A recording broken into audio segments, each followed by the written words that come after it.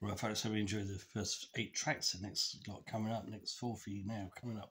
It's a great song written by Merle Haggard, the great, late great, one of my favourites of all time. And this is performed by the chief himself from the Indian show band, Noel Brady, with the whole band all together with the classic Holding Things Together, one of my favourite tracks of all time. Then go to a hit in 1977 and performed by its original performer, Jeannie Kendall, along with Rhonda Vincent and her brother Darren, with Heaven's Just a Sin Away. You'll know the song very well, a great gospel song there, from 1977. And then we go to a young lady from Cavan, making great strides on the country scene these last few years. This is from the performance in Gloriarum. I thanks to T.G. Cahill for the clip, from 2017, along with Robert Mazzell.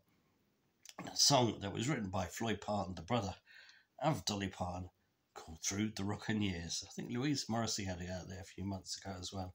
Great song it is too. But this is from 2017. Gloriarum. My thanks, as I say, to T.G. Cahill for the clip of this. Then we go to way back in 1979 too.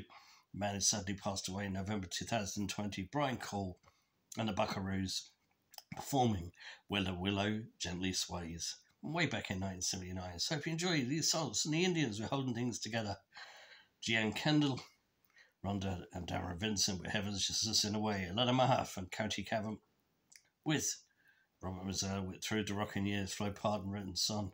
And then from way back in 1979, the late great Tyrone man himself, Brian Cole, with the Willow Gently Sways, right here on Cross Series TV.